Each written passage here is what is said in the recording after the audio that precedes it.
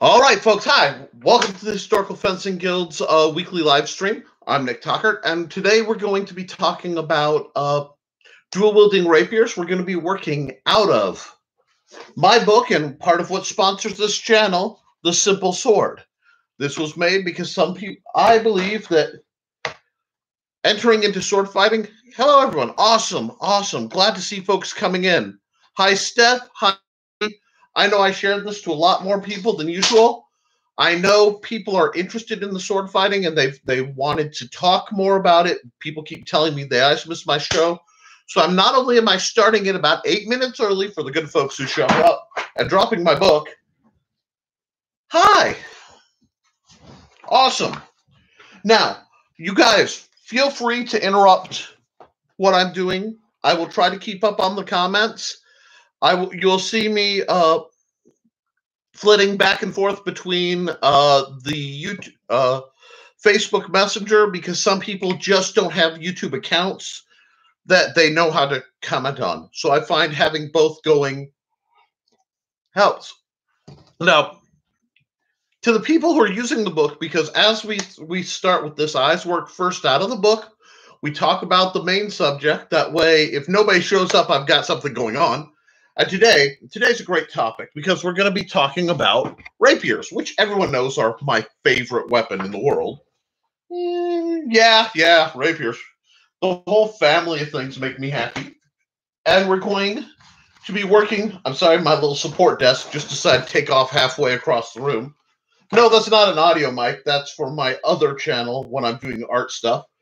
But for the people who are following along, we are on page, should be 63 if I remember right. 63, we're going to be talking about Case of Rapiers. Case of Rapiers, or Florentine if you're a heavy fighter, is using two swords of roughly equal length to be able to fight effectively, either as a means of overwhelming a single opponent or as a means of engaging multiple opponents at the same time in a melee situation. Now, for a new fighter especially, or somebody who is not terribly trained, seeing two swords can be very, very intimidating, especially when you only have one. But, and we're going to get into that, I need to do a little bit of up-armoring because I have some policies. Those of you who don't know, because this is always geared towards the people who don't know sword fighting things. If you're handling steel, that means live steel. If you're handling heavy rapiers, like what I'm going to be pulling from behind the camera tonight, you really, as a bare minimum of courtesy, should be, and there goes the book getting closed again, which I left open, so I wouldn't have to do this. I'm excited. I've got a big turnout tonight already.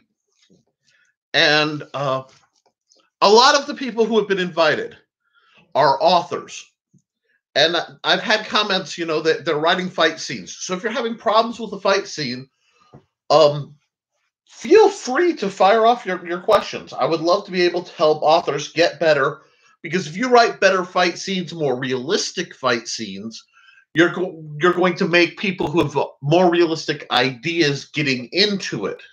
And I'm not talking the realm of magic and superpowers, although that still applies.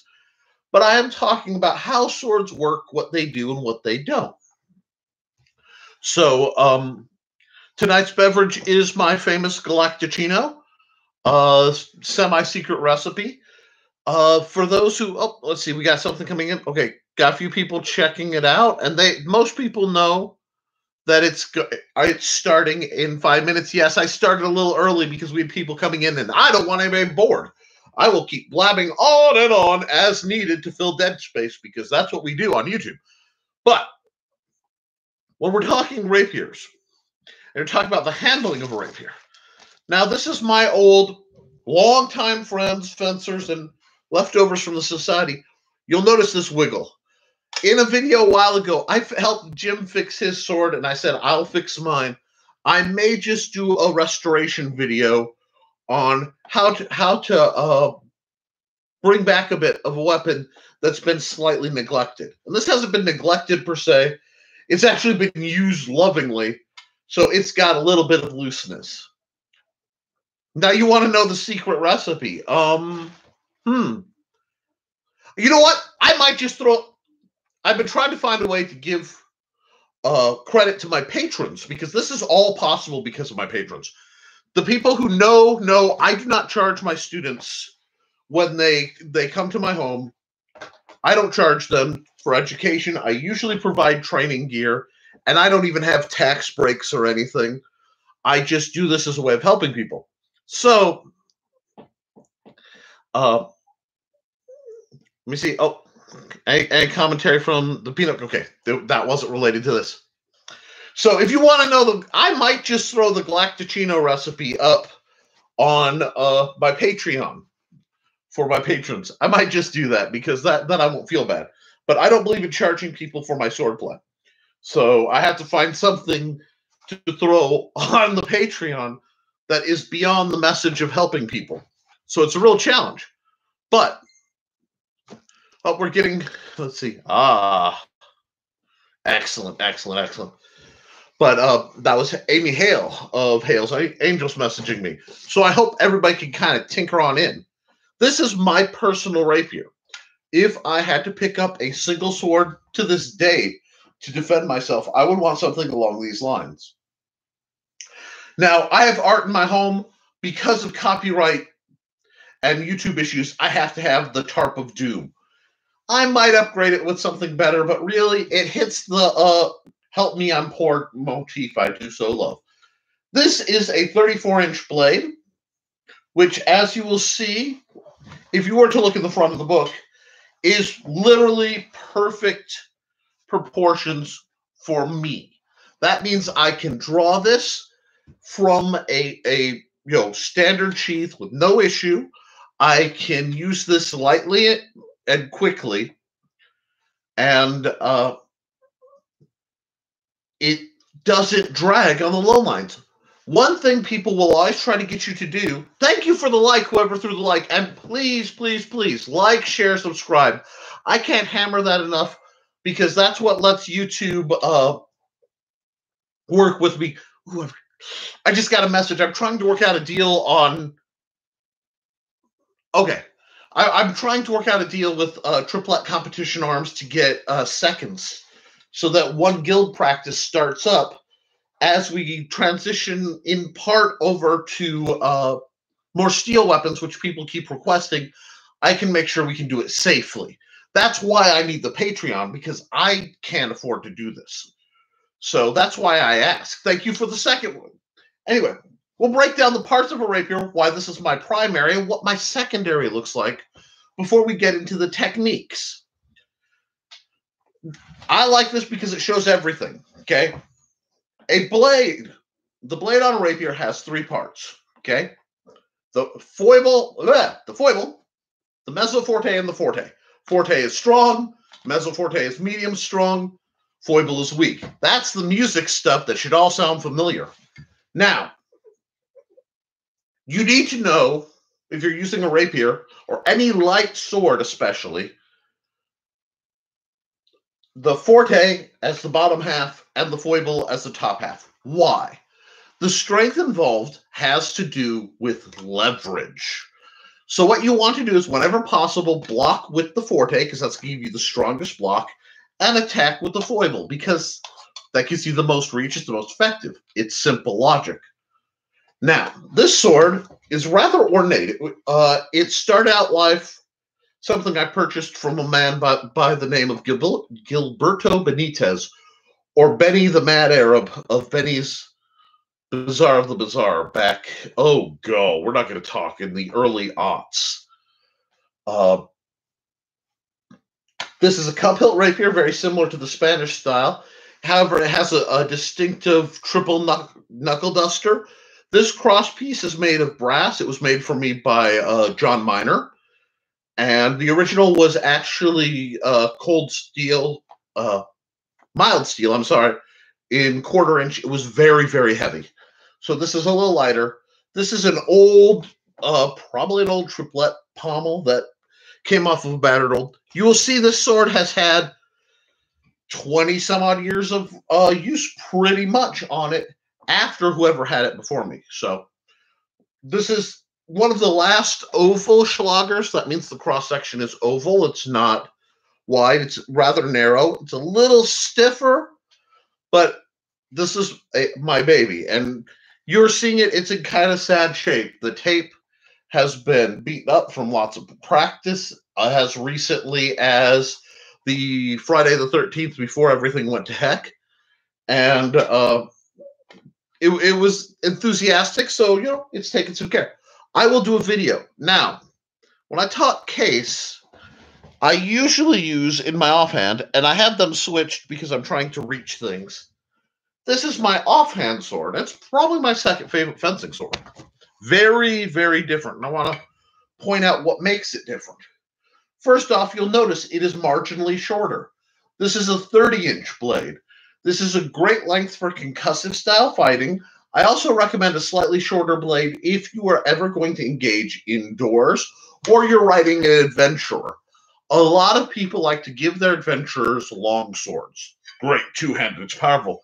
Try swinging them in a forest. I actually did a video, if you go back, on why a two-handed sword is not the best idea for an adventurer. And it was a response to somebody. It worked real well. This has a saber guard, and it was painted black, and the paint needs to be redone. So I might just do a refurbish. I didn't like the wrap because it was frayed, so I just pulled it off and lightly stained it. This is much lighter, especially with the heavier pommel. The heavier the pommel, the more it pulls the weight of the sword, point of balance, closer to the hand.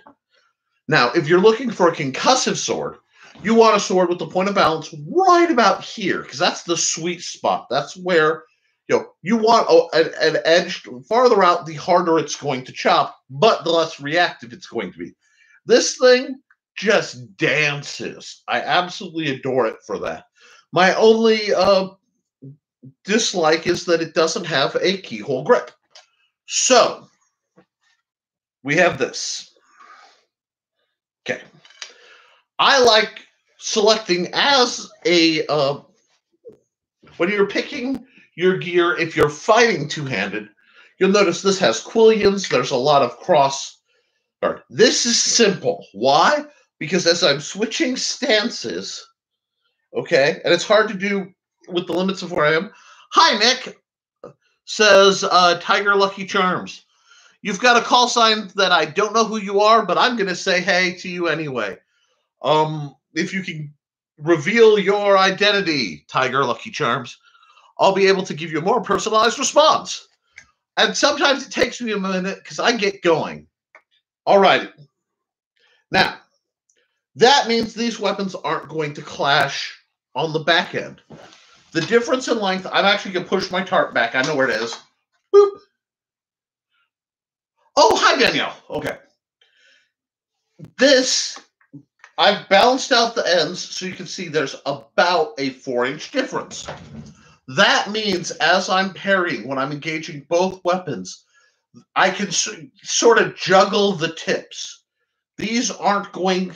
When you have two weapons that are the same length, which you can have, it's much more likely to tangle as you're switching stances, as you're fighting, and as you're engaging. Now, it is rather warm right now in my study because I have to close everything off to limit these background noises.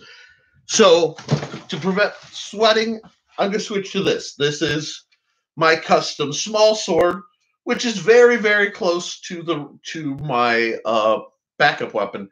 And I'm use this for a lot of the discussion, simply because it is lighter and it's there. When you are talking to dual wielding, so maybe I should have two swords. If only I had another weapon handy. Oh wait, it's me, I do. And as always, this is the Purple Heart Armory Italian Tactical Side Sword Trainer.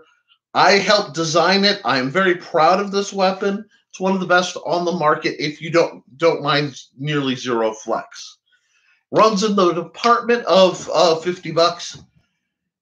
if I had the money, I'd probably buy 12 of these and just have them out for my fighters. I designed this. It does what I want it to do. I have 2 of them. One just has a pommel. But you've got 2 swords. Boom. Now, as you can see, once again, even here, my Quillians are, I'm not doing 2 heavy Quillian swords. This has enough to give me the keyhole and let me do some shady grip tricks. And these are plastic, so I can get away without the bulky gloves. But with these, you can do a lot of things. Now, when you're fighting with one sword, and we have to talk about this because it's the key both of fighting this style and defeating it. You have a center line. I'm going to stand up a bit that runs from your eyes straight down through to where your legs meet, aka your crotch. I'm sorry if that offends anybody. It's not meant to. If you take that, you go to your natural waist, not your belt line, where you actually pivot. And I'm a chunky monkey, so you got to get used to that. But you can make you can break into 4 quadrants. And we've got high outside. I'm in what's considered offensive stance. The blade is between the meat, okay? High outside, low inside, and I'm trying to keep it on this goofy camera. High inside, low outside. These are the areas you have to defend. You have 4 quadrants. Now, like I said, there's a center line. When you are fighting single, you always parry. If a shot comes in, you always parry from, so I'm going to grab just this cane for a second, and I'm going to set it there. If a shot is coming here, somebody's trying to stab me, I'm going to parry the shortest travel distance. That means, here, let me park it there so it's not blocking the camera entirely. That means if somebody's trying to stab me in this arm, I don't want to parry here. Okay? If I can avoid not having to parry and have it cross all the way, I will. I want to parry it, excuse me, here, to parry it out, away from the center line. If it's coming here, I want to cross because I always want, remember, this is headed toward me. This is a line that will be traveling in an arc. It's a little bit of geometry. This is you want minimum effort to move your sword offline. Now, I train people to fight, and my book is Trained to Fight, and my philosophy of combat is one of applied sloth. That being, if it's not efficient, goofy hand is acting up again. You don't want to do it. If it's, thank you for the likes, guys, and thank you for the watching. If a style is very flamboyant, you're wasting a lot of energy. So I always try to tell my students, if you're fighting, fight. If you're not fighting, don't. Now, Nick, you're talking about 2 weapons. You're prattling on about 1 weapon. Well, there's a reason for that. Oh, hello, Glenn. Glad to see you here as me. Now, what I'm going to do, I realize, I'm going to switch to double dagger so that I can demonstrate in range without having to worry about swinging and hitting things. It's almost like having a weapon too long for your setting causes entanglement issues. Now, you'll see me, and by default, there's almost a little crossover. Now, both of these are guarding my high line. So if I stand up and you see this, or maybe this, see the stance a lot. What's not guarded? Well, here, except I can do that. It's protected. I'm using this in a very windshield wiper approach. It's simple. It's minimalist. Bam. Now, you'll notice a lot of times when you're fighting rapier, there's a dual wielding. There's this idea that you have to do 2 things at once. People don't multitask well. What you often do is you park one hand, and this is going to be my blocking hand right now. I'm in defensive and blocking. This is my sucker punch. So bam.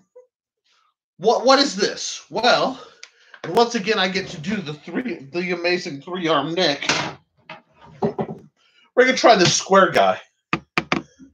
Okay, congratulations, camera. You are stabbing me. This is a POV cam without aiming, or you're trying to stab me in the neck. What I'm going to do is, one, bring my sword up. Ah, I love these things. I'm going to knock this offline. There we go. And I'm going to come in and stab at the arm. Very simple. It's going to be one motion. It's harder to balance your opponent's sword to get what you want, but one motion, parry and stab. Parry and stab.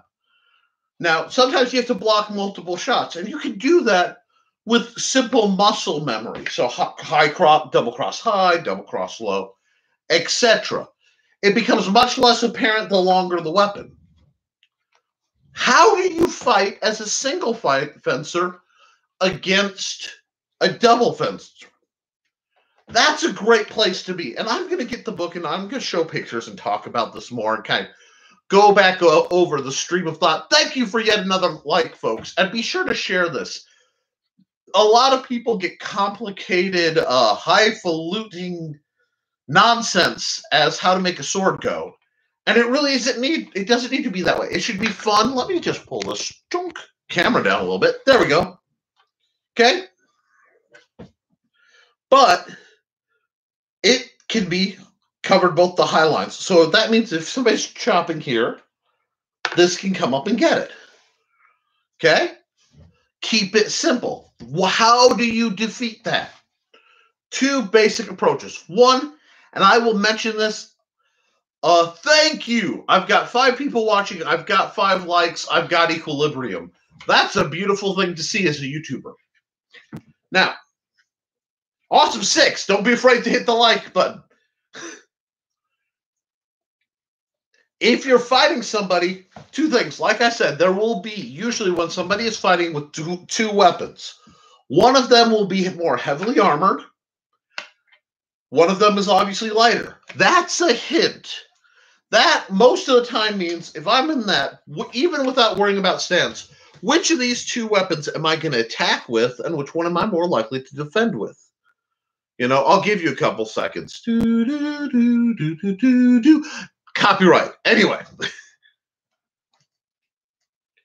Obviously, the guard. I'm going to be using this as a more defensive. I now know what this guy's doing. This is going here. Pop.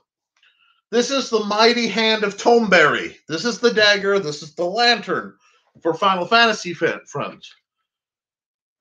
Especially if you see a reverse. A reverse grip guy is going to either use a cross defense or have to close in much harder to get that weapon to work. So that's telling you who's doing what. Now, if you are fighting this, you know that this hand's going to be the counter strike. So you want to do enough of a fate, which is a fake out. You want to throw a shot that they block. That's going to either open up, that's going to open them up a little bit. And you have 2 options. You can either try for the opening, knowing that they're coming in, hopefully with a guard, or you can wait that half beat, wait for them to do this, and then I don't know how many. Every person I convinced to be a shady, underhanded arm sniper, I've done one little step to make the fencing community a better place. Does that mean I hate it? Absolutely, because the foil purists who want the body shots, this won't work. But you also don't see a lot of dual-wielding foils in the round fought with those conventions, so I can get away with it. Awesome! 7 viewers, 7 likes. Guys, this is like Christmas for me. And again, if you have questions, comments, anything you want to talk about, throw that on there. But we've talked about you want to target this. You might be able to get this part if you could get them to overextend their defense. Merry Christmas. Hey, you know what? I'm a simple man. I don't ask for a lot. I just want the opportunity to help people and have fun doing it. And, you know, if I get enough money to afford the gear to armor you guys up when you come over, or so I can, buy things to test it so I can tell you if it's any good, I'm winning. I'm winning hard, The simple sword, it has been a work of love, and I'm 20 years into the system. I am still working on the sequel. I just gotta delay it a bit because I'm working on an RPG for hybrids over at Starcross Comics. The title's led by a man named Luke Stone. Amazing gentleman. Totally off topic. Back on. Daggers. Yay! Okay. So, if somebody's dagger fighting, if somebody's sword fighting, because all these are short swords, and by some people's definition, this annoys how short I am. If the weapon is as long as your arm, it's a sword. This still could count as a sword for me. Anyhow. Okay. Oh, these are by Cold Steel. You can get them for less than $15. Great weapons. Some of my all-time favorites. This is a custom rig I did. Note the electrical thing. Anyway. The other thing, and this is, when I fight, I'm here. I'm crossed over a lot because, remember I told you there's this guy has 4 quadrants. Pop, pop, pop. Well, if I put a sword in this hand, they have 4 quadrants. Pop, pop, pop. And you're not seeing them. Where does a dagger become a short sword? That is a great question, Glenn. Now, there are some people who try to use hard numbers. They try to say a specific length, often around a foot. I think that's poppycock. And why? Because I have fought with people who are shoulder high on me, and I have fought against guys who were 7 feet tall. When the damage dice changes. Nicely done. The literary mercenary, by the way, is Neil Litherland. And he wrote one of my favorite books of all time, Crier's Knife, by him. You really should look that up too. I will plug your stuff. It's a habit I got in from Brian K. Morris. But yeah, I've been doing that since before then. Rising tide lifts all boats. But hi, Ren. Oh, my night just got better. I am graced by the presence of my Contessa. You know, if you have any questions, comments, or anything more than the lovely poppycock you just threw up, let me know. Okay. I told you, this one has 4. 1, 2. Too many pretty people come in and I get distracted. 1, 2, 3, 4. Okay. And this one, when they overlap, you get 6. Because you have high outside, low outside, high inside, low inside. And boy, do we get some gun kata vibes off of that thought. Oh, thanks. I love you too, Steve. You know that. Right here. And I will get back to the dagger thing because I got distracted. Weapons should be proportional. That means, this is nearly a sword for me. If this were that much longer, I would have literally bought 12 of them. And I would be teaching people these as my primary short sword. I'm not even kidding. I need about 6 more inches off of this. So about a 22, 24-inch blade. That puts it about 30 inches overall, minimum sword, for what I consider a sword. Your weapon must always hit your proportions. Earlier in the video, I brought up my favorite rapier. Give me just a second, because to switch weapons, when I'm going for steel, always, if you're going to have love, wear the glove, folks. And I know that's a horrible tongue-in-cheek thing to say, but, okay. Personal rapier. Favorite weapon ever. I would love something of this proportion in live steel. Same style and balance. That would be if I went through the portal, weapon of choice. This goes from my outstretched fingers to my center line. This is a perfect fit sword for me. I want nothing longer than this usually, and nothing shorter, as a sword than about this. This could go here. So I could go about a 24-inch blade. But I'm a bit of a rapier guy. I like thrusty-based weapons. So I like the capacity to have that extra reach.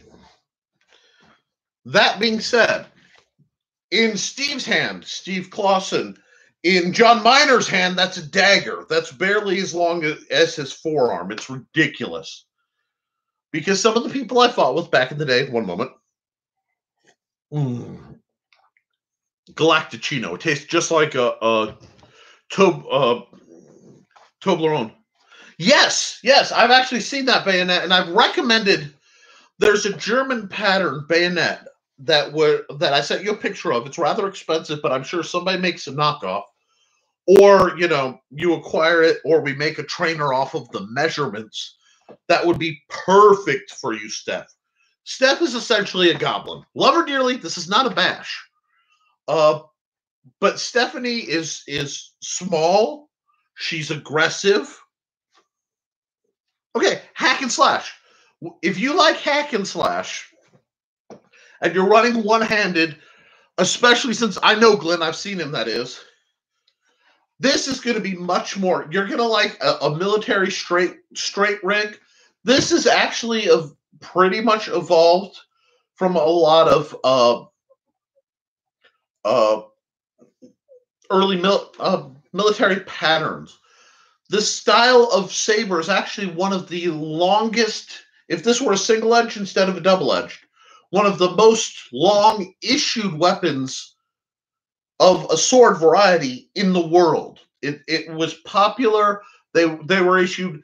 Technically, the Marine Corps saber pretty much fits this pattern. It just has a minimalist guard to this day.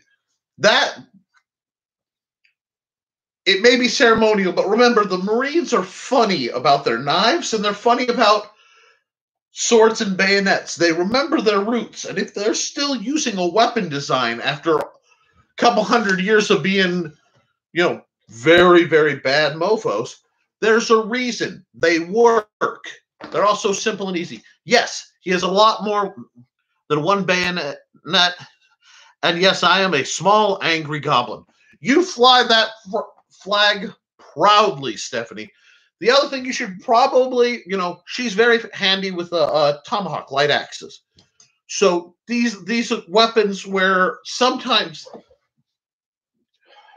people get caught up in the mythos of a sword, the spirit of the sword. There is an implied belief that a katana has certain elements of honor simply expected by it in Western and certainly in the Eastern cultures, in Japanese cultures, there's a spirit to the weapon.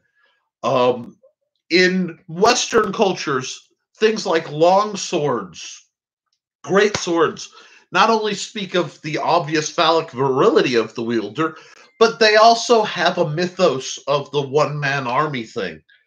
And those are weapons of war and not defense. There is a difference. Laughs in Ulfbert. Yes. Now, there are differences in steel.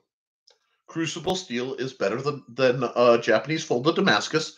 Japanese folded Damascus, which it is technically Damascus, it gets complicated, but simple understanding of terms, was produced because the steel they had was such junk that they had to find a way to harden it and purify it. Hence the many, many foldings, which tends to make it brittle, which actually affects both the style and application of a period-formed katana. Now, that you can make katanas, and they obviously do have superior steel, you can get a much sturdier product, but the slashing style of the katana is as much about not breaking the weapon as it is using it properly, in my humble and semi-studied opinion. Feel free to disagree with me. That is always welcome, as long as it's done civilly.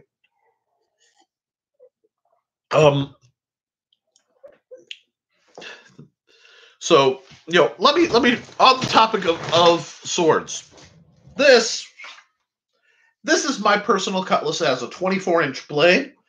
I have a trainer. You guys have seen me fight because I usually hand mine to Jim because he has a weapon that matches it almost exactly this length that I have because I train with this weapon. It was given to me again by John Miner, but he was laughing because not only is this to him a dagger, quite literally, it's only that much about longer than his forearm, but his fist is 7 of my fingers wide. So when he tries to grab this, he either has 3 of his fingers crunched up or literally 2 fingers in and 2 out to hold it. It's a delightful little thing. So keep your weapons proportionately. How the hell didn't his hand fit? Yeah, never mind. Yes.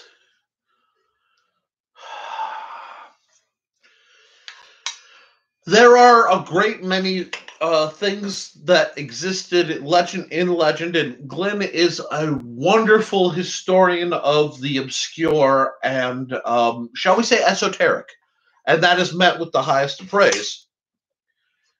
And that'd be like, it'd be great? Some Woot steel with an Orichalcum guard, but we have to make do with what we have here in current times. However, should you on any of your expeditions, studies, or things come across upgraded weaponry, feel free to make donations to your favorite swordmaster to the underprivileged. In the words of Brian K. Morris, Covfefe. But we've really gotten off topic, and that's okay. I like that. That means I'm getting a lot of feedback. That means we're working back and forth. I'm going to pull my book so we can talk a little bit just to show what I was talking about. Now, yes, one would hope my Angel Sword has come. Steve Clausen. I have seen Angel Sword's works. I've seen Sabersmith's works, thanks to you, a few others.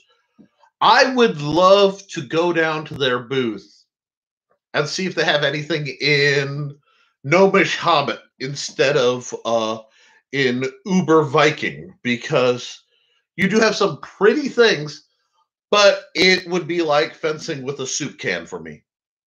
Oh, their Woot Steel collection. I forgot to have it.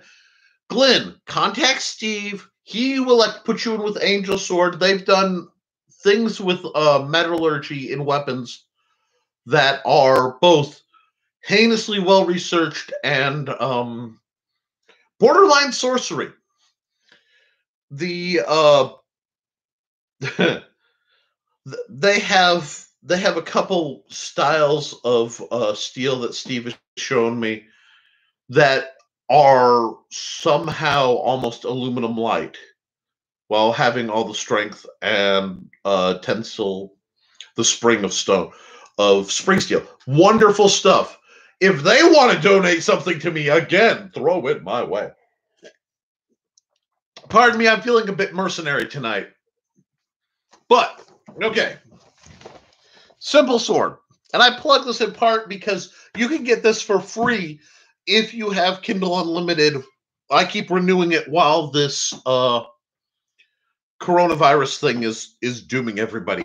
I don't think I'm allowed to say that on YouTube, but I also am not monetized. I don't get anything for this other than helping people. But we're going to talk about that.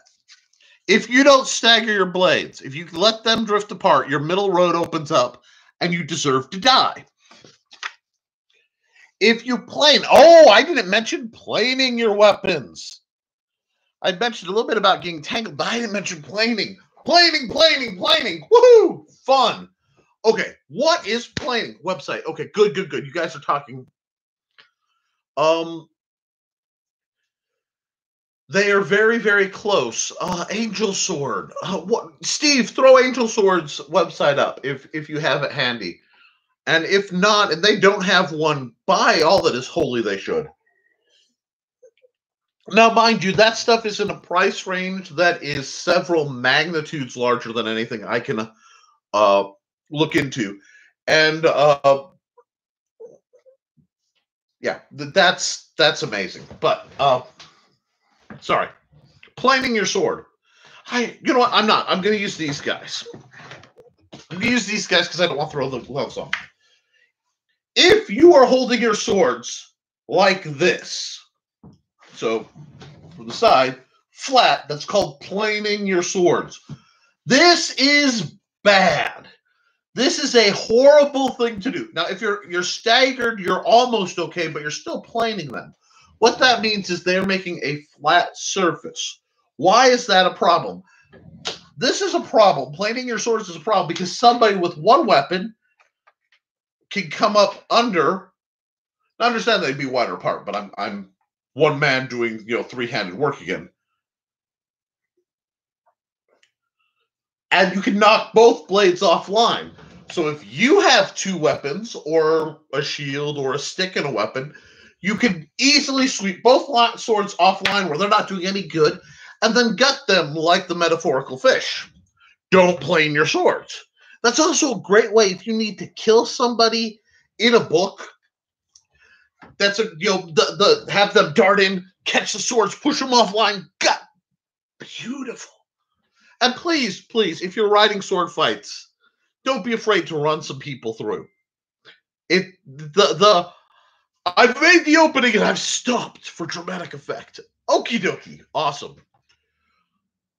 And I know your Steph's responding to the whole angel sword thing, but okay, I know she responds okie dokie to running people through as well. So wow, this is going great. Yeah. Okay. If you're fighting somebody, there are always options. If you can pull off a leg, if you can stab somebody in the leg and just run away, run away. Always train like melee. And I want to get into something. I've had some commentary in the last few weeks, as I've been doing this. Heck yeah. That I teach a very, very simple style. That looks smooth. But welcome to the wonderful world of live TV. I teach a very simple style. If I tell somebody, if somebody has a knife, if I have to take this knife and I were to defend myself, a thrust is going to look the same body mechanics as a dagger thrust. Optimistically cynical. I slept with my... I have absolutely no idea how you got here, optimistically cynical, or what your reference to your apparently hazardous sex life is. But optimistically cynical says, I slept with my audiologist and got AIDS. Oh, wait. Hearing aids. I think that's a pun. And if that is a pun, you are indeed in the right place. And guys, if you're using a YouTube, yes. If you're using a YouTube handle, please give me some indication who you are. There's no such thing as a bad pun. It just took me a second. Because, I'm on the wonderful world of YouTube. And if you guys saw some of the stuff that gets DM'd to me. Anyway. So, now I've kind of talked about that. I've gotten bounced around a lot, which is good. If my video is crumbling because the commentary is throwing me off, you guys are doing your job and enjoying yourselves. So, does anyone have a question before I pick the next topic to go off on? And I'll give it a couple minutes while I figure out what topic I'm going off on. If you want to know more about fighting people with two rapiers, my book is always available. Amazon.com/author/Nicholas Tucker. This is there. Big Stumpy Robots is there. A few other really great things. The novels in the Big Stumpy Robots universe. It's all there for you, for your enjoyment. Dirt cheap, because that's how I believe people should be. I'd rather make a lot of people happy than make myself rich. That being said, anything that helps can. And we're down to four people, so that comment must have ran a lot of you off. Okay. Oh, you know what? A neat example. You were talking about swords and daggers. Whoop. This is the the only main couch I had seen in years that was of a price range my poor self could afford. It shocked. I'll never forget the look on Jim's face because I just laid the money down. I didn't even really haggle. He's like, I don't know if it's worth that. It was to me at the time. This is my main couch. It's a strange main couch in that it's only theoretically edged, on one side. And it actually, like, this has the weirdest cross-section. I don't know if I can get to show. See the triangular cross-section? It really is set up to be like a sword like this, but it's a main couch, so you should be wielding it like this. And it's like, Nick, why are you handling that without gloves? Well, you see this buildup? That is not rust. This thing is literally wrapped in wax, and I have to clean it all off. So this is on my to-do repair, not rapier list. So I'll put that on. This is just my lovely semi-improvised frog. This is just a nice little rig. But look at the length. Steve's laughing at me again. I can hear it. This is technically just about the minimum where this could be considered a sword for me. I think this is a 20-inch blade. Well, I can check real easy. Let me get a 17. Oh, yeah, it's a 17. That's why I like this so much. This is the exact length as my old parry dagger. Steve, you would never. You would in a heartbeat, okay? And we both know it. And dang it, that's part of why I love you. And yes, I just randomly pull weapons out of nowhere. Oh, there went the tape on the tip of that. Well, I need to redo that. Whoop. Okay. So, apparently I'm going to be doing a video, doing a whole night where I sit and I redo the tape on my weapons and I polish and sand. If that's something you guys would like to see on either as a video or as a chatting live stream while I work on it, get in the hole. Well, it was a little big, so I had trouble fitting there, my dear Contessa. So I had to be gentle. I try to be gentle. But I also don't do a lot of behind the back holstering. Put that back where it was. Yes, bugging me in the middle of the night would probably be the second dumbest thing somebody could do. I don't have handy enough ballistic solutions for that to be the most. I mean, I think Steve would be the worst person to bug in the middle of the night. But yeah, pretty much I am rather comfortable in my office. Let's see. No, it hasn't gotten dark yet, so we're still doing good. Oh wow, we're nearly an hour in. We're doing real well, folks. Optimistically cynical, can you tell me if you're still around and who you may be? Because I'm curious. Other than that, please like, share, subscribe, and deep dive these videos. I've got years of videos on here of people like Jim. Oh yes, every aspect of dealing with swords is a good thing for videos. Okay, you guys would like me to set up a repair video. That'll be a little challenging because right now YouTube is only letting me live stream through an actual PC. It won't let me do it through a mobile device for reasons, but I will make arrangements, and what I'll have to do is set up a workspace here, and we'll see about doing that, because I believe basic maintenance and modifications.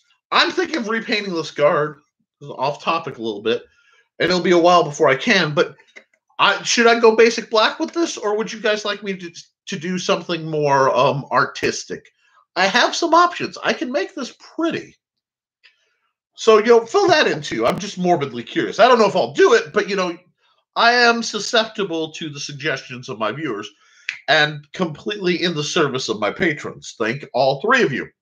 That being the lovely Ren Contessa, the amazing Steve Augusto, I have to say his name properly for copyright reasons, and artistic. Well, you are the one who can manipulate me into most anything. And the mysterious Nemo Smith, who's been kind enough to look after me for quite some time, and yet I know next to nothing about him or her, and that makes my universe just a little more interesting. Good evening, Rex Hood! Rex Hood is one of the finest fencers that I've had the pleasure of knowing. And the prerequisite strip fencer. He is our sort of authority on all things collegiate fencing. At one point, I think he got a B ranking nationally. Amazing man. Came back from a lot, and I'm incredibly proud. I'm proud to know him, and I'm proud of what he does. You're going to love what's coming up, Rex, because I am plotting some things that you will deem a bit safer. Still going to have a Nick Flair. You made A and foil? Heck yeah! Devastating man with a foil. Devastating. One of my all-time favorites, and one of my favorite Salat guys, too. That's fun. This is how I can trigger a couple of my Salat guys real easy. The Hello Karambit. It's still here, still in reach. The goofiest trainer ever. Anyway. So, yeah, guys. Any comments, any questions, anything you like? I'm doing this every week on Fridays because I can't host for the Live Guild because I don't want anybody to die. That is the one ugly. Yes, it is. This is ridiculous. And you know what? I've had few trainers I've had more fun with. How much to blow that thing up? Oh God, you want to blow? Look, oh, that's great. Rex and Steve agree on something. You guys want to kill the Hello Karambit? I don't know. I'm afraid to throw a monetary number because I bet you'd do it. It's sort of an unholy relic. I might be persuaded to frame it and put it up somewhere as a decoration so no one can handle it. But like the art in me is really unlikely to have it. That being said, if we get people back out, I might use this as a pattern, not obviously this tape, to make a bunch of play-safe karambits. I was watching some great videos on knife work, and it's funny because a lot of my studies come from people with military backgrounds. And a lot of the historical stuff I've compared with modern stuff as part of developing what I call the 80% rule. 80% of different fighting techniques come from the same roots. So instead of trying to learn one technique 100% into it, I like to understand the basis of all of them. And then a B is acceptable, guys. You start chasing that bell curve, and the amount of effort to get higher than that is more than I usually want to ascend. I like to make styles go. It means maybe I'm not a master in anything precisely except the simple sword. But it means I can make all of it go. So I'll accept that.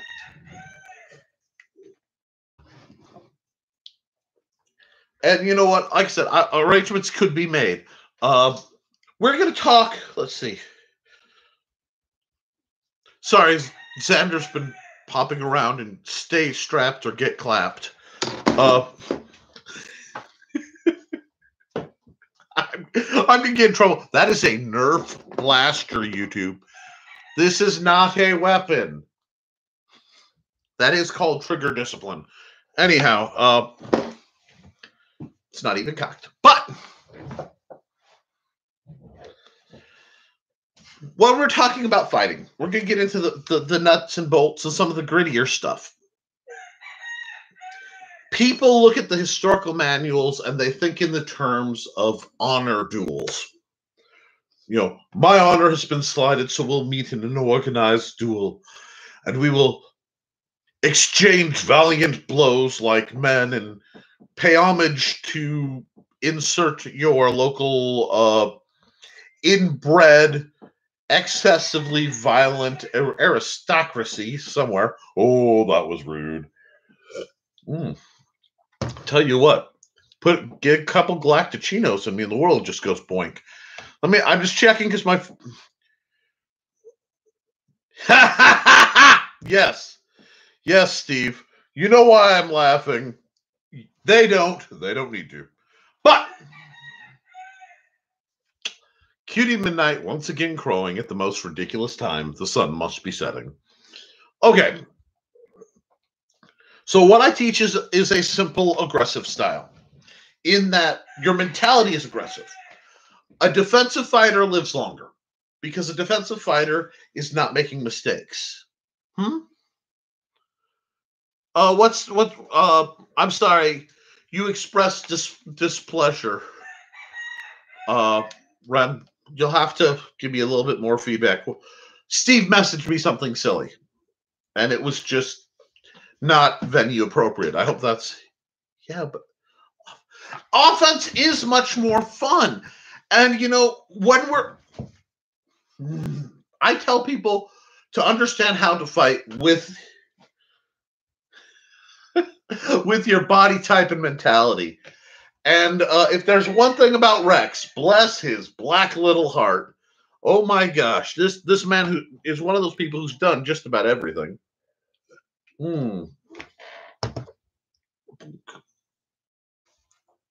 Okay, that's cool. I got a message concerning a bayonet that I will not discuss because of the reasons of it. Anyhow, isn't it great? There's just layers. If you look at a fencing manual, you look at the way people are drawn, the body type, the musculature. Rex is like he stepped off of that and into our world. I'm not entirely sure he's a fictional character who just came to life. No one's really going to prove me otherwise. But yes, if you're long, if you're lean, rapid, fast approach, that is great. And in games, always got to think in terms of the conventions. Rex often mentions scoring and right of way. And that is the collegiate way of fighting. It is a safe way of fighting. And it is, a universally accepted means. It is also the epitome of what I believe the safe duel has evolved to. And I'll say even it evolved the peak of duelist fighting of men and or women coming together to engage in a contest of refinement, I would say, is foil fencing. I will say that. I do not often participate in that style because I'm not terribly refined. But if you're a large lump, just beat them. Well, see, that's the thing. Your fighting style, your take on it, should always match what your body can do. This is why I train a lot with a stick, because I walk with a cane sometimes. And I figure I'm not in a wheelchair. If I end up in a wheelchair, I'm going to be making an up-armored wheelchair for fighting. And you guys will have to deal with it. Probably two, because I'll probably have a manual one and then an electric one, because that's funny. I love the idea of bringing a tank. Others can be... Exactly. You see, I am a support character. I am not a main character in life.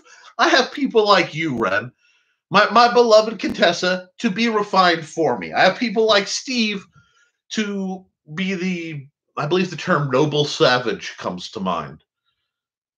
Wheelchair jousting. Yes, and I have engaged both wheelchair jousting and wheelchair fencing with people.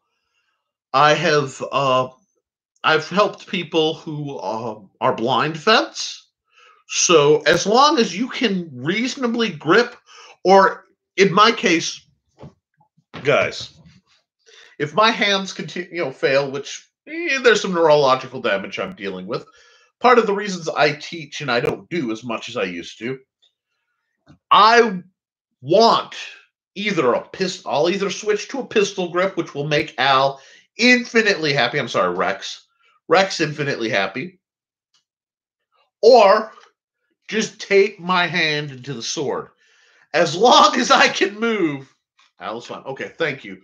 Because you're spoken of highly in these circles, Al. And I wasn't sure, people go by so many names anymore, I lose track.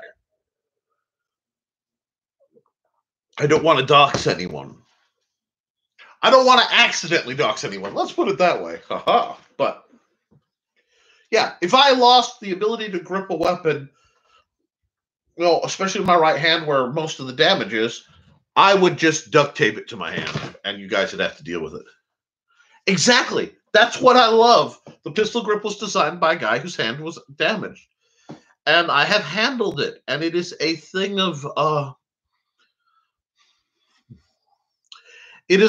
precise and engineered beauty. And from the part of me that builds things, I am very much impressed with what's gone into the design of a pistol grip for a foil. And really, guys, you should look into those. Those are amazing. I am, however, also a bit of a historical nut. And a very simple rig, which this is funny because this would drive nuts. He's seen my hands, so there's my thumb. This is a comfortable grip for me. I'm trying to find something that would be a comfortable grip around here for Steve.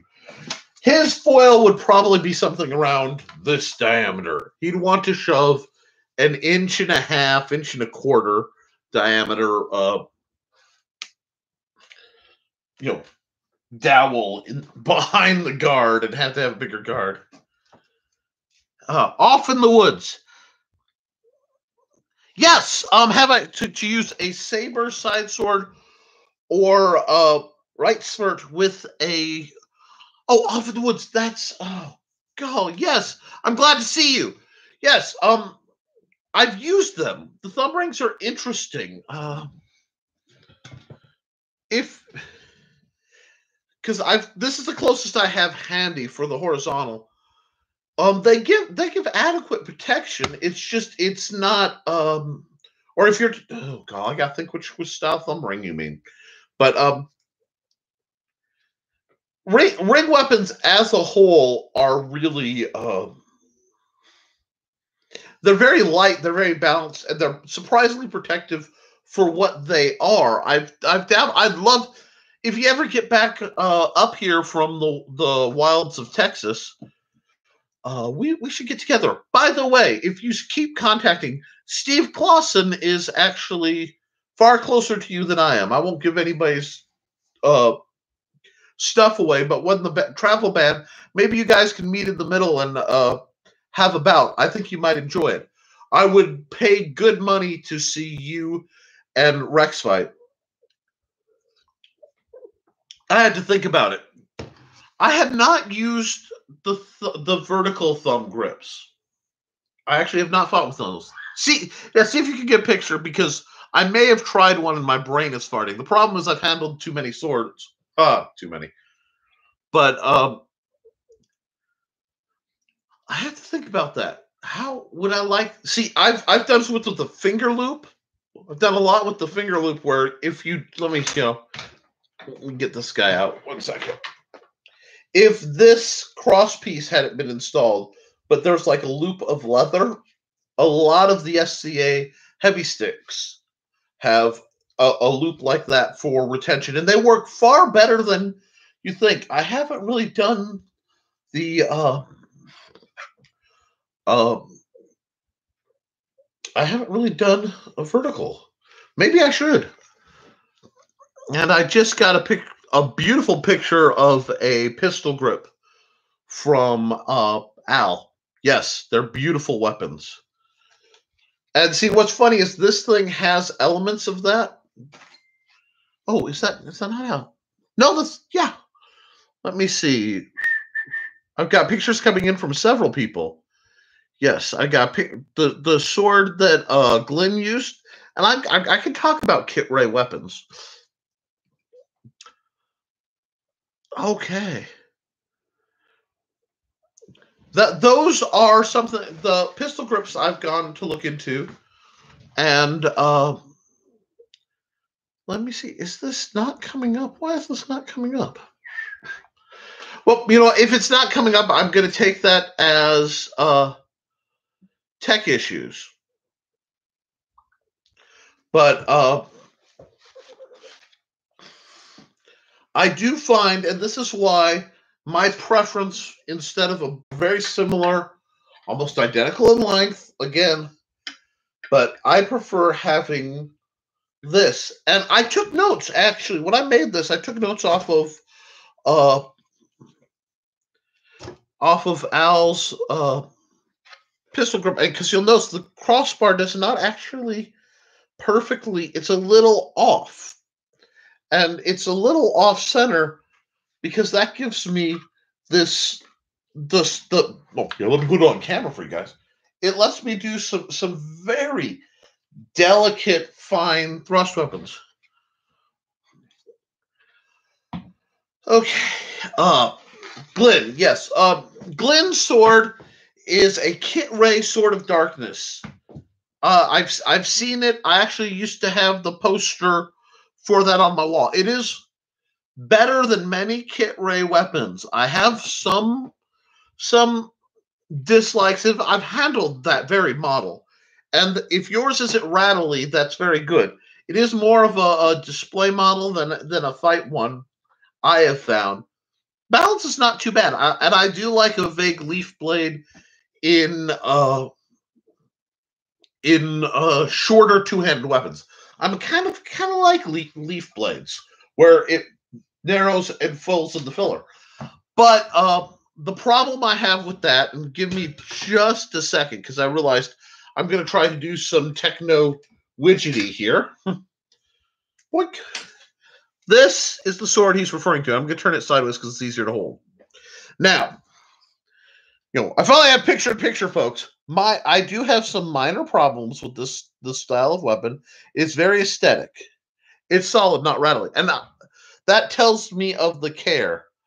But always beware of portions of a crossguard that point back at you, and of sharp protrusions in a pommel. That's my main beef. As fantasy weapons go, and this is obviously a fantasy weapon, the length's not bad.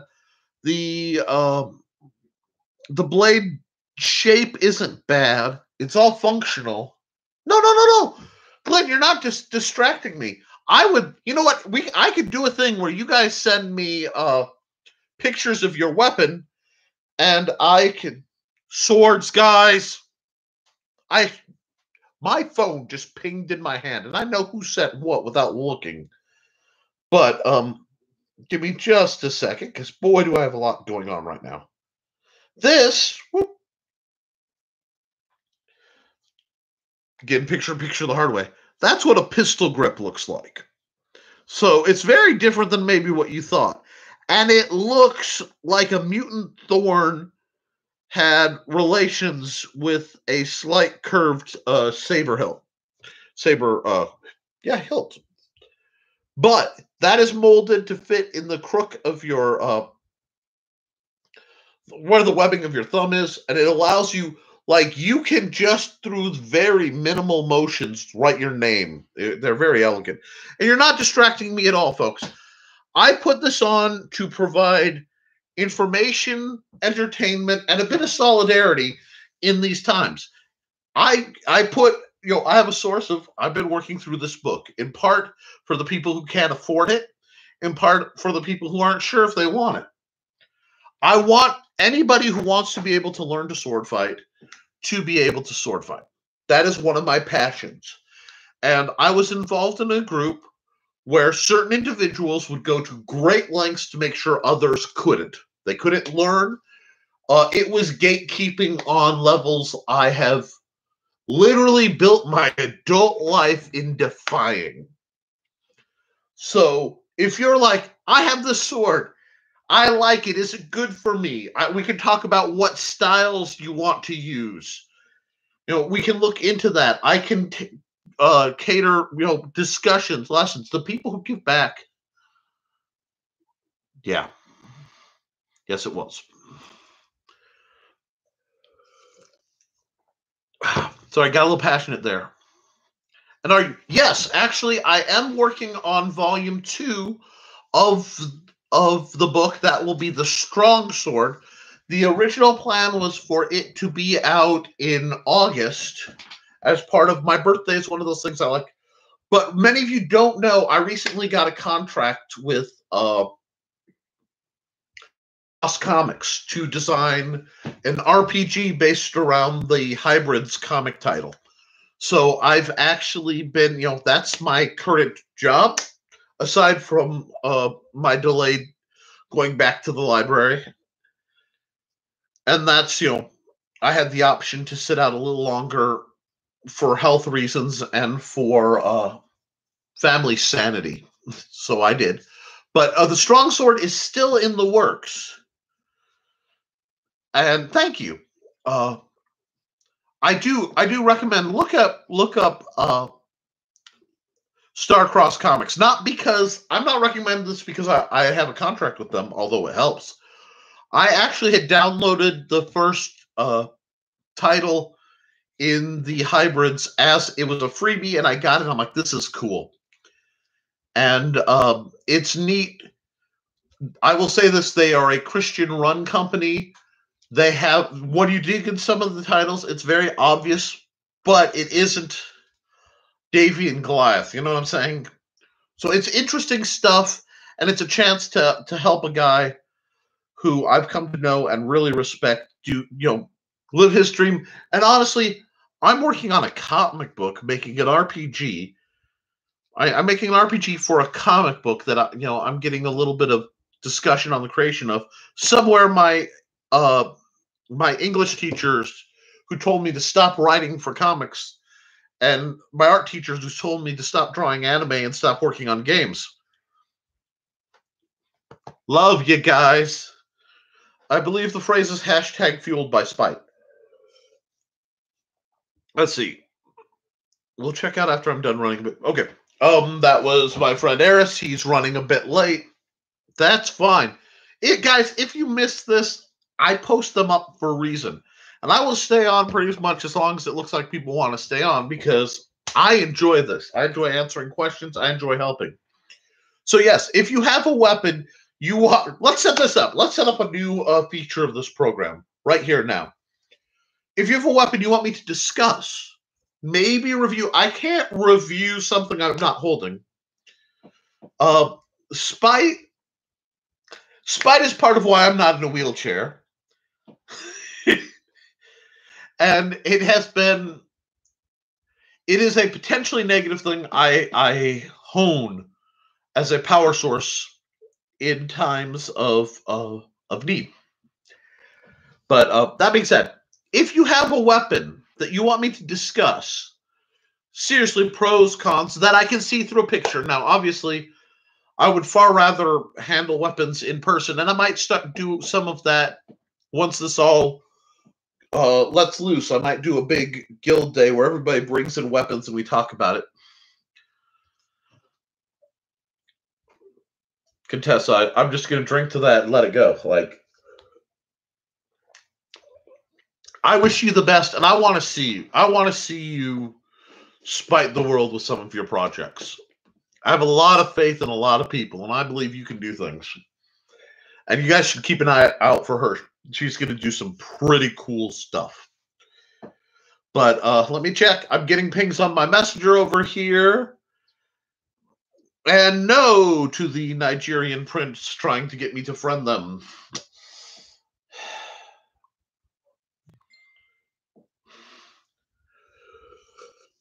But getting back to it, I want to talk about knives a little bit because I've had some discussions about my knife not being sufficient. Oh, yes, you did. That, okay? What? Before I do this, and I'm going to wait, but he needs to share his fortune. Thank you. Thank you. And yes, Now, the weapon I was sent to review, do you honestly want me to review this? Because I will, uh, oh, Rex, I will actually say my piece on it, and I will give you a hint. It's one of my favorite things, for those of us who love trains. Uh, it's the kind of thing that you can add a piece to, and it goes choo-choo! Yeah. If you like. Groovy. Pardon my sweat, but here we go. That's what he sent me. So, what we have here is obviously an AR platform. By the Magwell, it looks 5.56. I can't guess. It looks like it's got a flat. Is that a... Okay, it looks like a Surefire or Surefire knockoff. Nice little muscle brake, long barrel, and those actually look like decent iron sights. Oh, BCM. I'm actually familiar with them. Believe it or not, the owner of my house put their stickers all over the place. Mod 1 compensator. Nope, that's Surefire. It is Surefire? Sorry, I couldn't read the logo, so I forgot who I was dealing with. This looks like a nice, by the barrel length, I'm going to say, a medium engagement. That looks like a solid... I like seeing ARs that aren't running optics. I think some people rely too hard on optics. But I'm working on my ties to the firearms industry a little bit at a time. I do support. Oh, thank you. That's a much better picture. That is a delightful front grip. Is that a front grip? Yes, it is. Oh, that looks pleasant. Okay, there's the other picture he sent me. Ah, well, that explains it. YouTube is not really happy with firearms right now, but they won't demonetize me because they don't monetize me. I know some people who really should set up a firearms channel. I am not, by any measure, an established, acknowledged high-end firearms guy. So I can make them go. And I have absolutely no problem with them because there's this thing called the Constitution. Normally I get into 2A stuff because, basically, getting closer to topic, why I carry this is I used to carry a Gerber Mini Fast Draw. It was one of my favorite knives of all time. Cyst open. It's only about that long open. I'm only about that long closed pocket clip. Great knife. But I found out that in some of the places I was regularly going, if I had it in my pocket, which I will neither confirm nor deny, it would have been a felony if I'd been stopped by the police for something I use literally to whittle. And this is a tool, okay? I'm going to give you a hint. If I'm looking for something edged for self-defense, it's not going to look like this. At least not primary. This might get me some space to something for self-defense. I will take the rather political stance, and I'm going to get on my soapbox. I apologize. That there should be absolutely no wiggle room in the constitutional understanding of the carrying of a knife. I'm sorry. I should be able to carry a knife just about anywhere in the country. I understand. I will, courtrooms, things like that. I will give a measure of wiggle room. But what goes on in New York over knives is offensive. I do not believe it is right or just for somebody to get 5 to 10 years for carrying a knife that can be opened one-handed. Sorry, I think that's unconstitutional and wrong. It's a little off topic, and I'm going to take that soapbox, put it aside. But thank you for that. Let me see. Now, let's see. That's more on target. Let's see. That looks... We can talk about this. And if you want to talk about knives, we can. Let me see. Can I get this to flip over? Technology hates me right now, but I'll put it up for you. That looks nice. That is an out the front. At least it looks like an out the front. I'm not recognizing the maker, but I should. Oh, wait. I can't read that. But I know that I've seen this knife before. I can't remember the maker, but I've seen it, and I do believe is that an assist open out the front? Stabity, yes, that's what we're all about. Stabity, stabity death. Man, that folks is pulling from the way back file. It's a stiletto. Oh, it's fixed. It's beautiful. That is a fixed blade. Ooh. I thought that was an out the front. Wow, I am out of it. Yeah. Okay. Well, that's Christmas. That I like things. No, no, no, no. No, no, no, no. Okay, I'm misreading this. You see, my phone will not turn it over, so I can't zoom. It's not fixed. It's out the front. Is it out the front stiletto? Okay, so I'm right. Cool. Uh, that's beautiful. Okay, since we're going to bring it up, Ryan. See, it took me a while, but because honest to God, my brain kept screaming Meyer. I have Ryan Coker so hardwired into being my Meyer guy that I think of Meyer before I think of his actual name. Especially you're taking most absolutely what most of these laws where melee weapons are involved in came from needing a reason to arrest people who were probably doing something wrong, whether they were or not, and being able to get something if they weren't. So that's why it's very strange. It's why nunchucks, it's why switchblades. I love the argument balisongs are banned or butterfly knives are banned because they're more dangerous to the user than the person, as are throwing stars in some places because of all that ninja on ninja crime.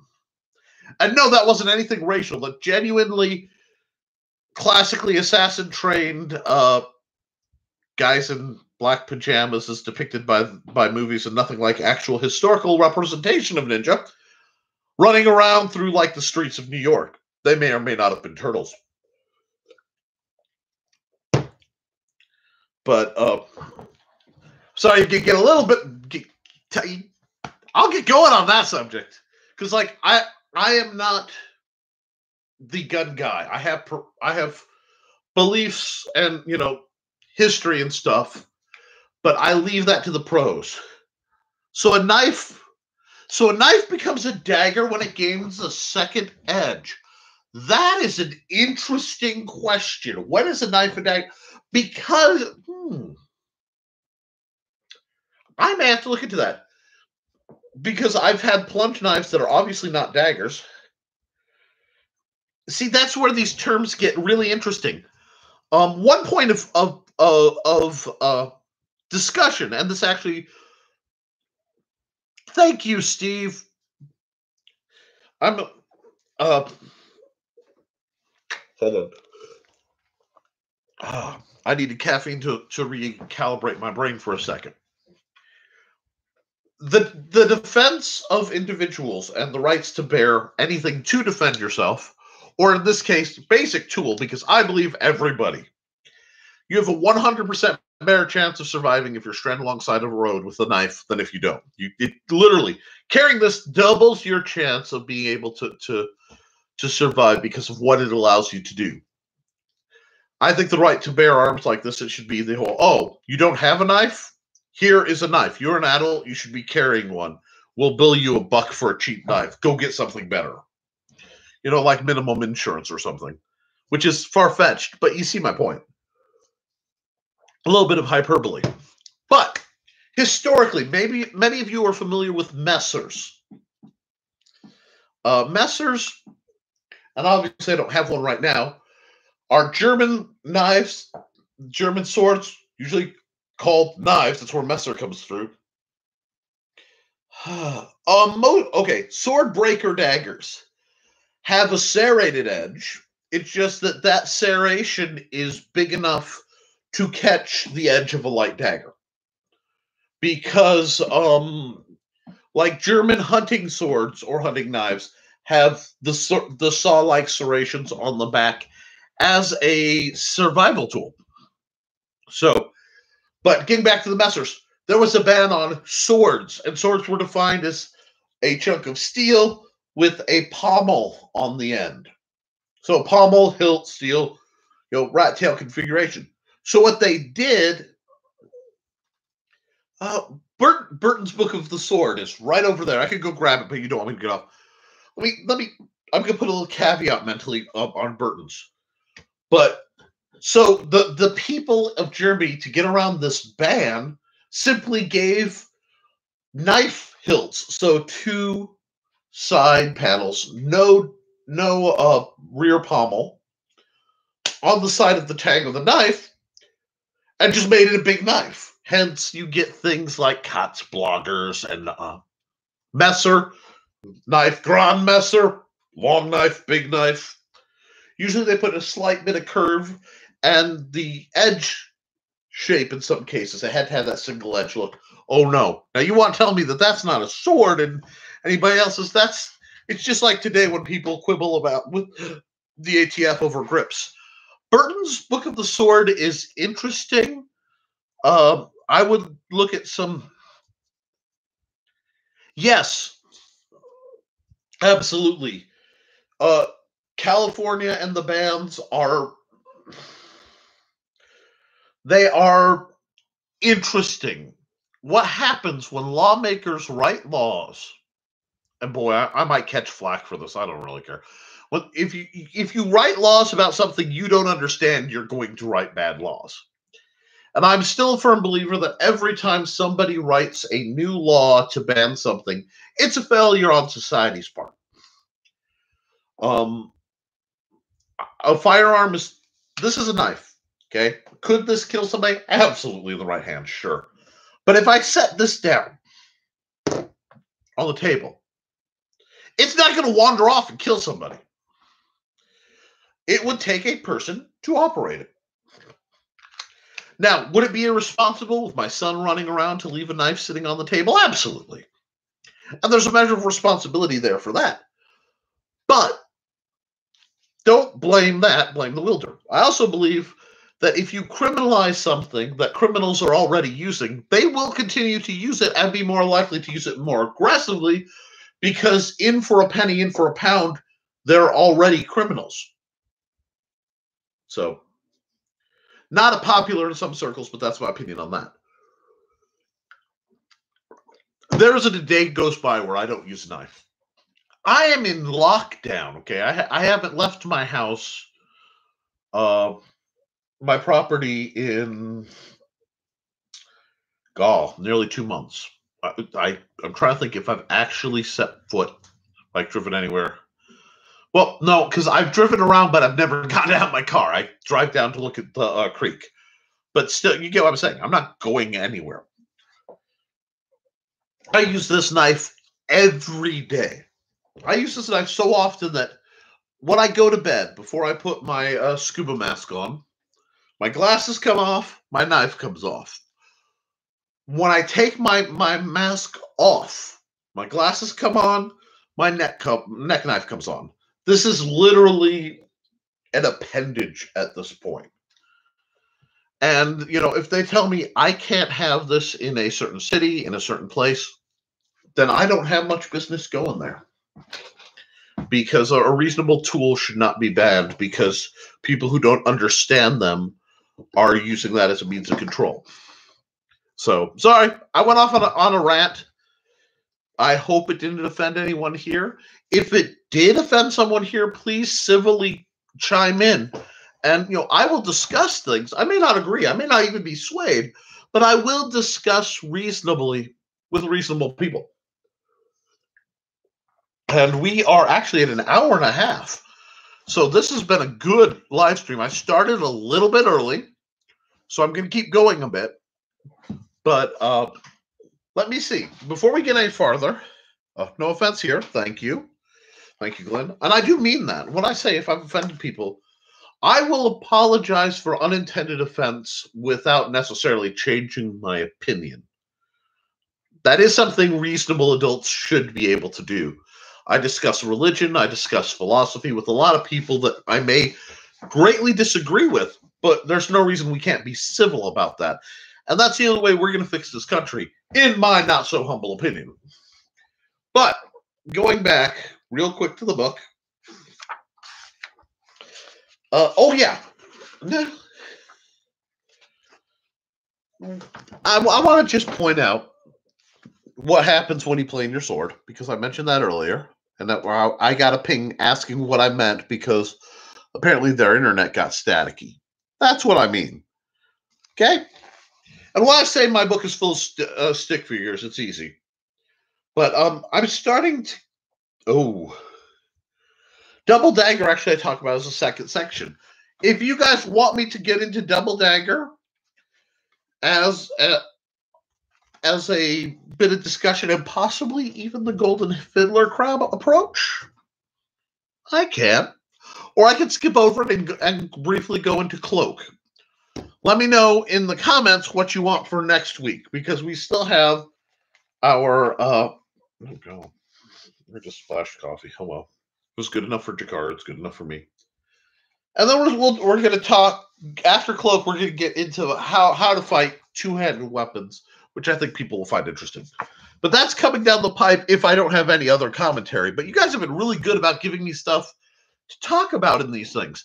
And for the folks who wonder what my actual practices look like, because for some of us, they've forgotten. The Historical Fencing Guild does hold practices on Friday nights. I do keep it to only people I know well because I hold it in my home. But, or, you know, with a measure of discussion. But what we do, we usually come, we socialize a bit, we talk, we fight, we go over gear, maybe there's repairs, eat, usually a lot of carbs, because that happens if the weather's obliging, there's fire. And then, you know, you guys get the fights that people want to share. Very often there are bouts that aren't shared because people are either uncomfortable or they've requested because of job, whatever. But they're all coming around because they realize that seeing people fight of different body types, for backgrounds, is encouraging to other people. And that's what I want to do. I know I got kind of on this topic, but I want to build people up. That's what the guild is for.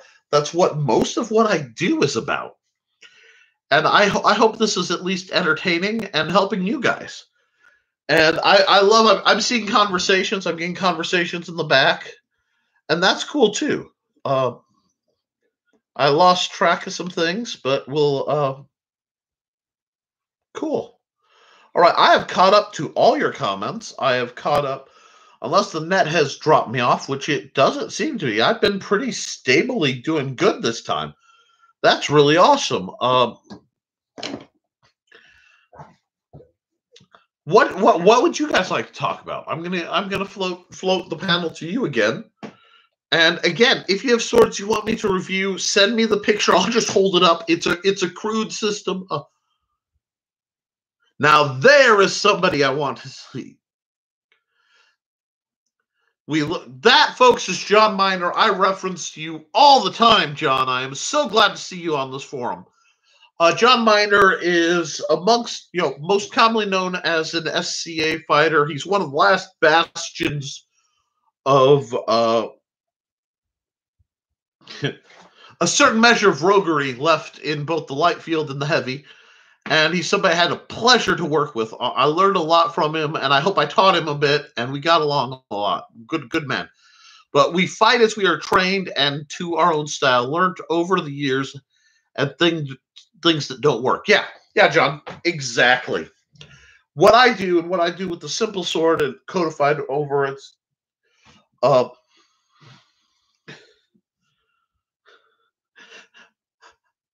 I give people a Rosetta Stone, and then I analyze, somewhat correct, I analyze what they do, and I try to put them on a path.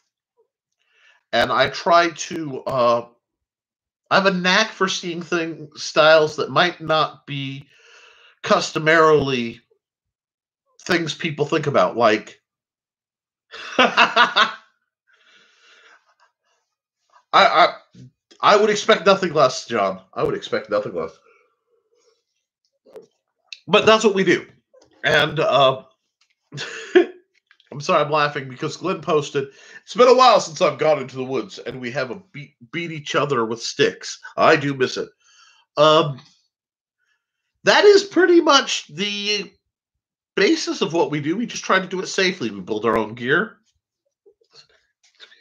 John, your everything isn't anything to be expected. I remember I had marshals, and I can say this now because they can't hurt me, come to my home at different points for what I was doing. And one was I was working with John, and we were talking about converting his fighting style to fencing. And it's not that I taught him to fence. It's a different approach. What we did is I helped him figure out how to take what he knew from other disciplines that maybe hadn't been expressed heavily in the SCA, a lot of Eastern things, and express it within the laws, within the rules of the conventions of SCA light fencing. I'm sorry, SCA heavy fencing, but light fighting. Terminology, folks. So, like, I will never forget, he did a draw cut. Very much an Idaho draw cut. We were out in front of my old trailer, and he actually managed to launch me without over penetration, just the smoothness of the style, into the air with a draw cut on a standard rapier. The fact that the man cannot, can resist the urge to beat people with telephone poles while on the fencing field is impressive. And I'm glad they're still out there doing it. I heard he got his calf knot, and that made my week. If there was any justice, you'd probably be a white scarf, my friend. Let's be honest. If there was any justice, you would have had a chain about 20 years ago. And for the folks who don't know what I'm referring to, it's SCA ranking stuff that no longer applies to battered old exiles like myself. But, oops, sorry. Mr. Gomer TV. Hey day, man. Okay, Mr. Gomer, you have a call sign that is something other than what I probably know you as. So please wade in and give me some information so I have some clue who I'm talking to. But welcome to come aboard. We've been chatting about dual wielding rapiers and how to fight it. Minimalist. This is just a survey course going through my book. Oops. Oh, I'm sorry. This is the Big Stompy Robot Score Rule Book. How did that get there? Going through my book, The Sybil Sword, with, honest to God, stick figures. Because I believe you should have to learn to speak Italian to learn how to fence. But, so plain English, talking to a 42-year-old man in Colorado, just trying to find some good streams. Hey, that is cool, Mr. Gomer. Okay, I'm based out of Indiana, somewhere. Basically, if you figure out where the rednecks are grown in the cornfields and fed by wind power. Cavendish non promoted honorable lord and weapons master for White Waters. Kick butt. Thank you for the compliment on my stick figures. I am a Okay. Whew. I'm a published artist, done a lot of things. My stick figures in this book are still some of my proudest creations. Ryan, you're right. That's why I studied Latin. Unfortunately, I lost it to several concussions. I was just sitting. I'm in the middle-ish of the state. I actually grew up north, so there are parts of Gary that are quite of the dump-ish variety. But don't let the whole state get painted with that brush. Glenn, yes, the old SCA days. Someday I may fully unload on my background. I choose not to because I want to keep this as positive as possible. There are, however, some amazing people in the society still. Oh, hi! Aiden Nodeaster. Nice to see you. Again, I may or may not know you, but we're talking about fencing. We're talking about swords. And to the people who actually know me through Facebook, if you send me a picture, I'll review your weapon, because apparently we're doing that today. And actually, swords, guys, keep it clean. We are going to try to avoid the firearm discussion just to keep me from getting in trouble with YouTube, if that's doable as well. But yeah, what I love is I trade with John, and to people who don't know John, imagine Hagrid if he were guest starring in Braveheart. Can you say justice for Noah against Jan? I don't. I hope that's not some kind of reference, but I absolutely despise bullies. And there's no bigger coward or sleazebag than somebody who uses their strength to belittle or injure those weaker than them. So I hope things get better for your son.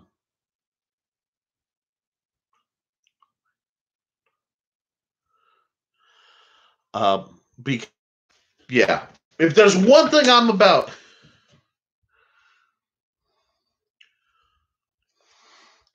Okay, cool. Thank you. I gotta be careful, because anytime I'm on YouTube, especially people I don't know, you get people trying to trick you into getting into trouble, and I really don't want to get in trouble. I do. Hey, look, you know what? I don't teach people under 18 as a rule. There are rare exceptions. But I also have a whole bunch of videos about how to learn to sword fight that I cannot, as part of YouTube, suggest for children. So I am not suggesting that. It would be reckless for me to do so, so I will not. But good luck, Noah. Seriously, on all things, good luck, pal. No one should be bullied.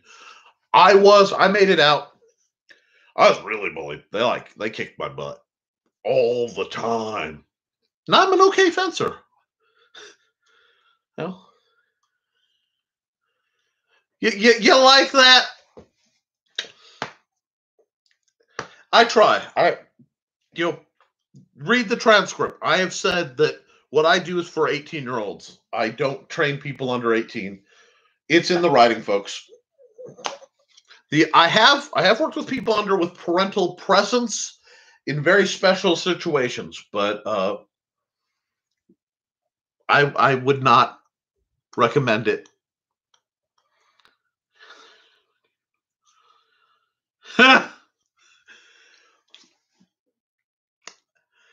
I always accept that, and I hope people understand just a little bit, because, yeah. And if not, we'll deal with that ramification too. I'll go broke hiring Rex. But seriously though, guys, stay safe. I actually do need to do my disclaimer. My disclaimer is this: if you watch my channel, we engage in martial arts. They are inherently dangerous. We have all been injured doing so. I have been injured over the years numerous times. And by numerous, these ribs were ripped from being attached to my sternum by a rapier shot and an SCA practice. With all approved weapons, I had 5 ribs pulled from my sternum, 3 of them cracked. I've had my elbow broken, wrist, hands. Oh, that's good to know. I hope I never need your services, but it is good to know. Broken fingers, broken thumbs. It was, and I didn't notice. I actually, Ren Contessa was there.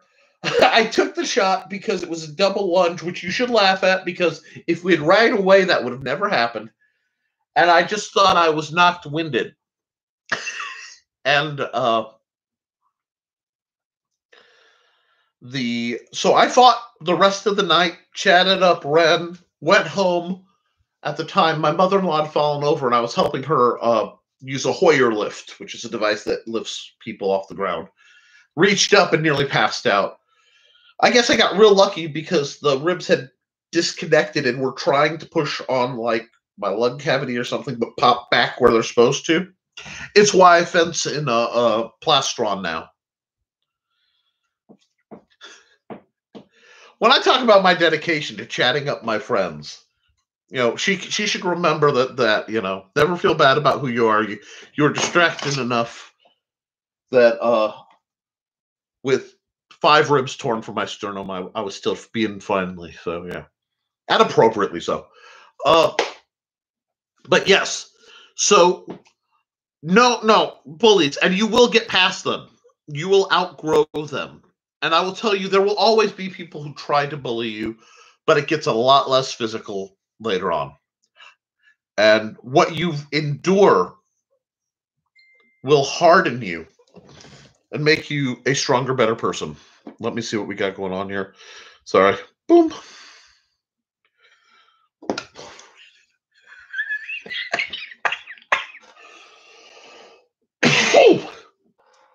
Hey, yeah, I just got a comment that I'm not going. Again, well, the nice thing about it is I have an under channel of people who message me essentially. And sometimes they send me pictures related. Sometimes stuff comes through. And sometimes it's stuff that just makes you wince. Nah, you're fine. You're fine, Steve. There's just a little bit of association. But yeah. Oh, wow. We're about 15 minutes out from 2 hours live. This is good. A lot of you, I threw up a much wider blanket pinging people to remind them that I do this every week. And I will answer questions. I will, to the best of my ability, including the seldom heard phrase, I don't know. Yes, someone who's willing to say, I don't know, is a rare and beautiful thing. But we need more of that online too, because there are a bunch of experts who don't know what they're talking about and won't admit it. If you like my style, obviously read my book or any of the other books that are available through Amazon. I have an art page, deviantart.com/NickT. You can see my artwork there. I have a second YouTube channel, the Nicholas Tucker Creator Channel, where you can find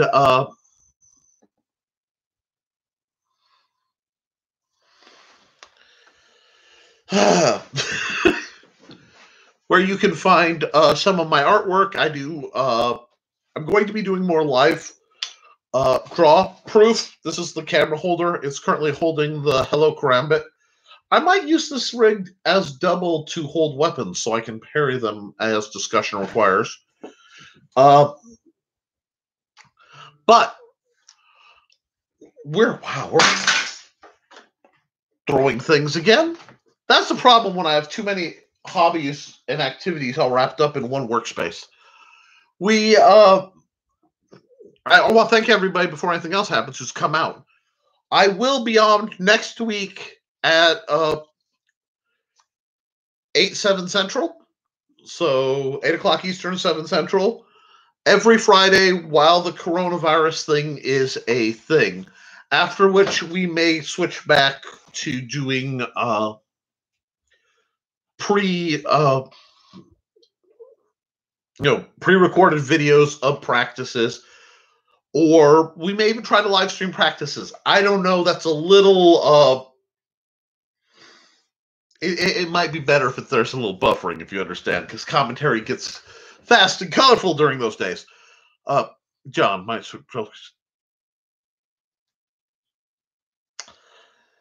John,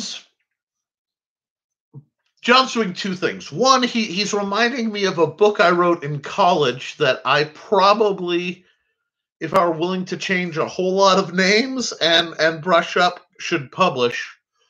But Shotgun Greatsword Florentine is his, dedicated style. He keeps a little ankle piece as a full-size 357. Face stabbing legal.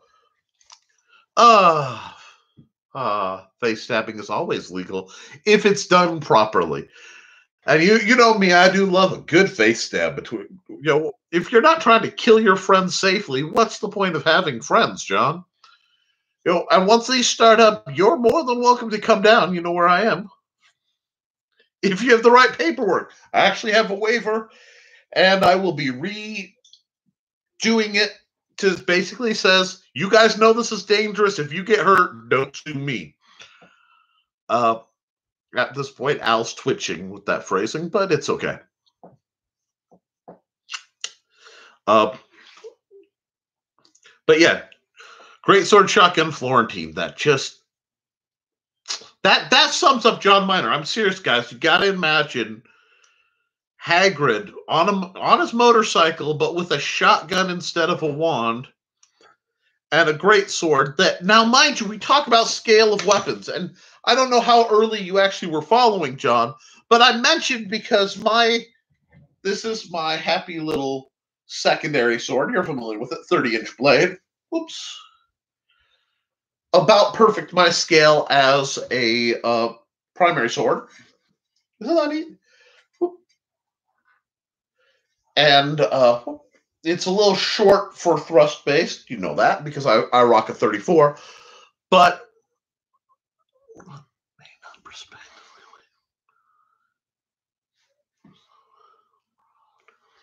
good to know. That's the point, guys. You just saw it.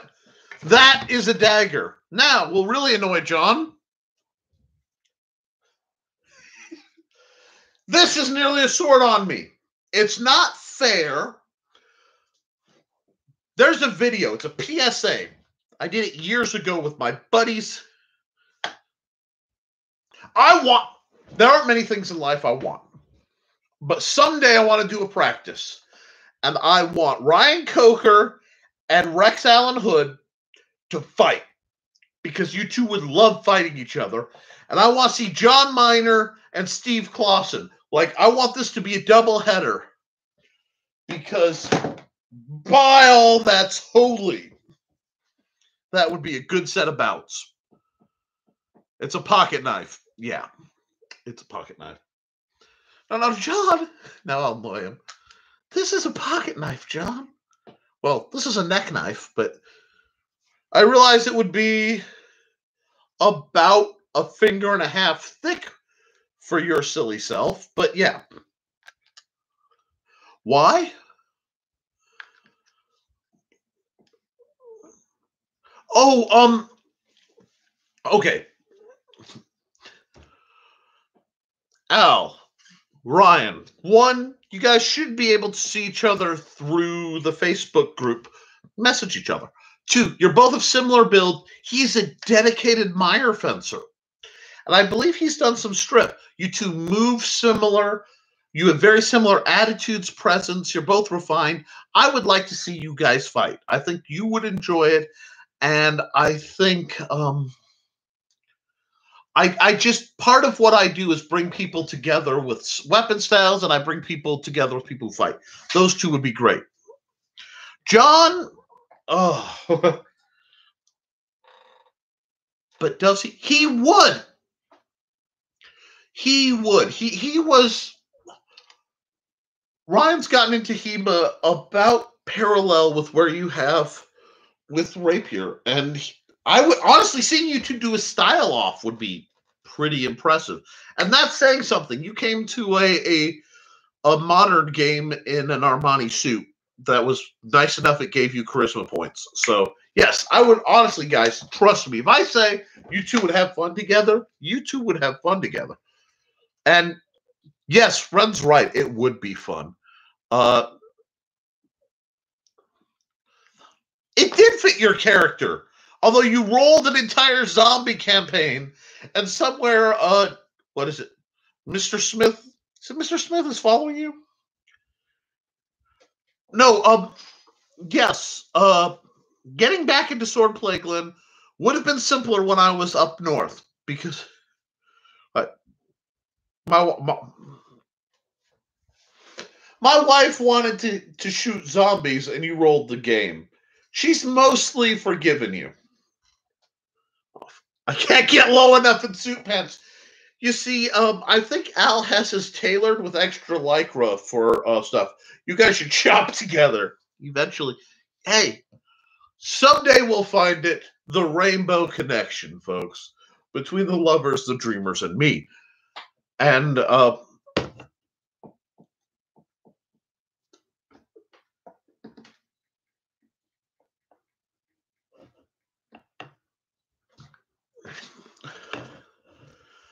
seriously, I'm not kidding. Well, let's see. In the mundane world, Al is a lawyer, and Ryan is an accountant. Honestly, you two could probably take over the world over some really good scotch and like high-end cigars or something in a back room that doesn't exist in a building that's unlabeled. I would love to see it. Well, the way it'd be better is if I could get my old buddy John Perkins for entirely different reasons involved with Rex. But I know people in fields. Well, you know, they say artists travel in all fields, and Lord knows all levels of society. And you're retired. Glenn, start drilling, okay? Seriously. I don't know what fighting style you prefer currently, but just start drilling. Build yourself up. We will find a way to get you to fight. For those of you who missed it, and they fell down, I'm afraid to give dead space, but I recently purchased 2 size 0, so 30-inch fencing foils. And I'm going to make riggings for them in a classical sense. Hey, may the dice roll in your favor, Ryan, and please, thank you for waiting in, and please kick up. If you guys like what I do, and you'll look through my videos, and you feel it, you know, like you've got the funds, consider becoming patrons. Patrons pretty much get to dictate a lot of what happens on this channel, and they'll get previews, so I appreciate it. Shut up and listen. I showed up on the list in leather and steel and stopped the fights on the list due to the bouncing. I remember these days, John. That was such a gear shift out of left field. I think, like, I developed a new brain grape. But it's okay. I have enough damage. It probably won't be anything. Anyhow, sorry, you just like... Oh, John has an ability to open up a time portal in the back of my head because we have history. And every once in a while, it gets that. And yeah, you do remember that, Mike and Tessa. Okay. Well, I am going on 2 hours with this lovely show, folks. And that means at some point, my beloved wife is going to need assistance, and I'm going to have to cut it for other reasons. So I will be on next week, and I will try to keep it about this time. Unless there's any other commentary you guys want to cover, I'm going to call it in about 2 minutes. So if you want to support me, please like, please share, and please subscribe to this so that you don't miss any of the videos. I've been putting out good content for several years. Look back. I want you to see the growth of some of the people I've had the pleasure of working with. And if you want to support what I'm doing, understanding that everything comes out of my pocket and I have no overarching group to feed stuff, consider becoming a patron. If you like and you want to learn about the simple sword, which, here we go. It's available on Amazon. It's $4.99 to buy the download. And I honestly can't remember because I put it on sale on hard copy that's just a little bit above print costs. So do that. You know, consider doing that. Thank you, guys. You made my night by coming out. Thank you for mashing the like button and sharing this. And, you know, on top of, you do love portals, John. And one of these days, we're going to have you, when all this cleared up, you're going to come down and we're going to do an old school gaming day. And it's going to be beautiful. I'm just going to have a whole weekend event, just like an event where folks can come out and fence and fix things, and it's going to be gorgeous. But until next week, be good to each other, keep training, keep your guard up, And as always, folks, support your local swordmaster.